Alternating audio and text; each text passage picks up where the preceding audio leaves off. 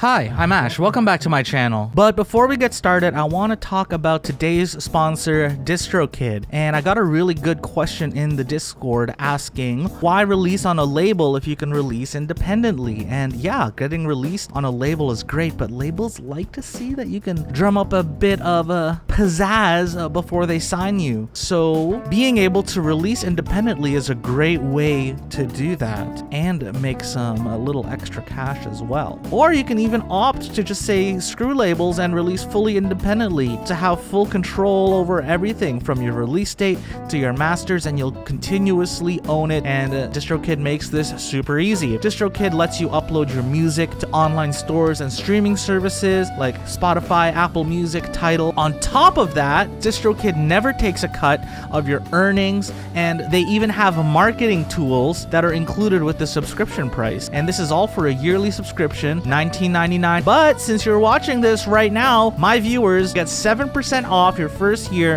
Just use the VIP link below and you'll be all set. As always, DistroKid, thank you for sponsoring this video. Go click that DistroKid upload button, sign up, it helps support the channel, and on to the video. A lot of you give me suggestions on what artists to make videos of, and for the last like half year, you might have noticed I'm not uploading as much. Is it because I'm lazy? Am I getting burnt out? Heck no. It's because I'm always making songs and trying to make it in a certain artist style, but a lot of the time I can never get it close enough to their sounds, so I end up scrapping a lot and just not using them. And since last week's video did kind of poop, this is my attempt to use those scrap songs to still get you content with hopefully helpful production tips. So less of how to, more of attempting to, and today we're attempting Kai Wachi, my Giga Chad with a soft boy interior, aka the type of beat you make when you just got out of a terrible relationship. Let's start with the drop. First, set the BPM to 150. 140, cause dubstep, and I mean a real dubstep. Am I right?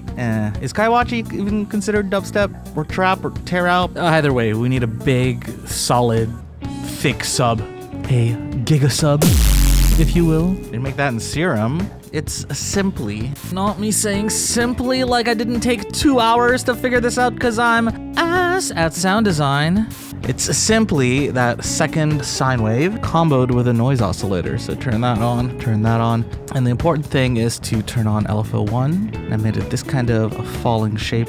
These are the time settings. Set it to envelope and have it so that it is falling down ever so slightly. Like my feelings. Guys, stop me if this is being too cringe. Next, I do LFO2. Give it this shape, the old slopey slope. And we're going to not map that to anything by dragging, no siree. We're gonna go into the old matrix here and set the target to master tuning. We can find that here, and this is the fastest way to get that attack sound. You just adjust it so you get the attack that you want. 34 is good for me. Now to get it sounding fat, you just add a little bit of fat rack on there.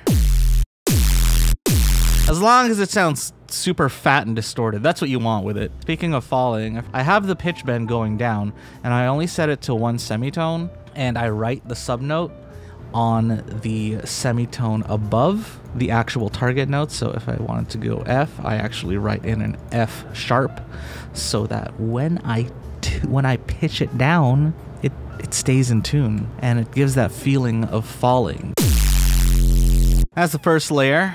Next layer you want to do is any kind of bass shot. I just do bass one shot. That's a good one. Something with a lot of but when you layer it with the sub, pretty nice. That's a cymatics one too. The usual one I use is this amplifier. Not bad. I usually cut out all the lows as well. Throw on some disperser. This one's also free. You can get it from Discord.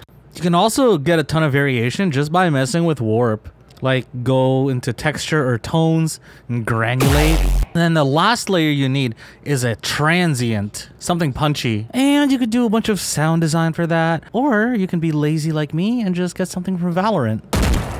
Final step is you want to wrap it all up in a group. Open up the I/O, make a new audio track, and resample it. Now that's a GIGASUB. Let's add that to some drums. You gotta have that stomp. And then you also do the snare, but it's gotta be annoying snare, like how your ex was, and that's why you broke up in the first place. This is the type of music to make you hit the gym because we're focusing on ourselves. Self-improvement, baby. You know, as long as the drums are stompy, you know, so when you play it at a party, you can be the dude standing in the corner who's like, they don't know I can deadlift 600. Then just take a GIGASUB. Chop it up over the drums with that rhythm. The one that sounds all like bop, bop, bop, bop. And a few more sounds to layer it out. That's right, even more layers. Just like there's layers to you. To fill out the high end a bit, try and find something whooshy. Is that the word? And I made another sound using the same technique earlier, but for tone, I guess. But wait, is this not melodic enough for you? You want to truly express sadness and to achieve ultra melodic vibes, let's rewind back to the intro. You know, get some piano. Put your feelings out there. Just make sure that progression goes down. There's this ambience too. Sounds really good in the background. And they go so nicely together, like, come on. Now, of course, this is not just sad piano EDM, no sir. I'm gonna take that progression, simplify it a bit, and move it onto a flute sound. And on a bass, of course. Can't do it without the emo trap drums.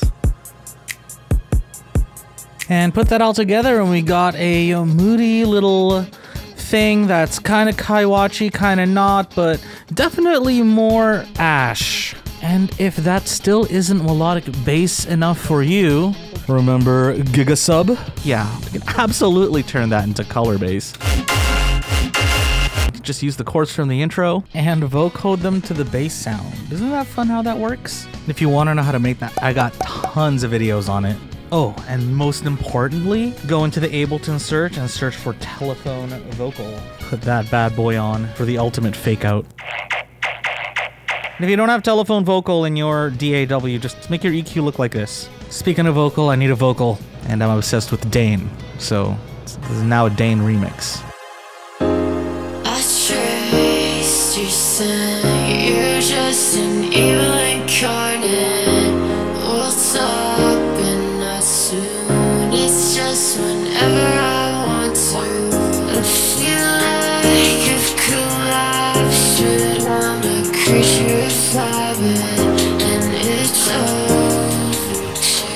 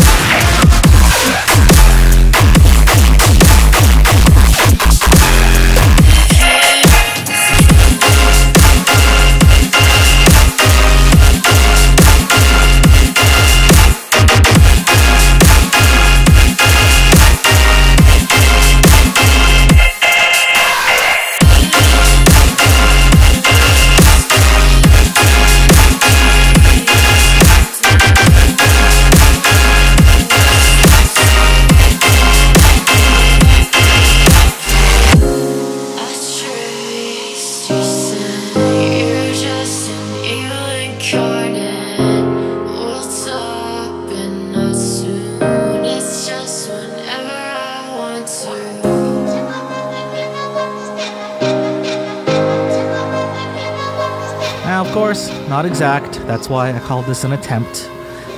don't think Kai Wachi actually does color bass, but I bet eventually one day he will. I'm calling it now. Shout out to all the VIPs on Patreon. You pay me to keep making videos like this. Also, let me know if you like this format. And just like you, I'm trying to find my own sound, and this way just lets me make what I want to make without the pressure of getting it right exactly the entire time. I'm just here to do my best to show you some cool production techniques that you could use in your music. After all, I'm just one dude. I cannot possibly emulate the sound of what other artists spend their entire careers crafting. But most importantly, thank you for watching.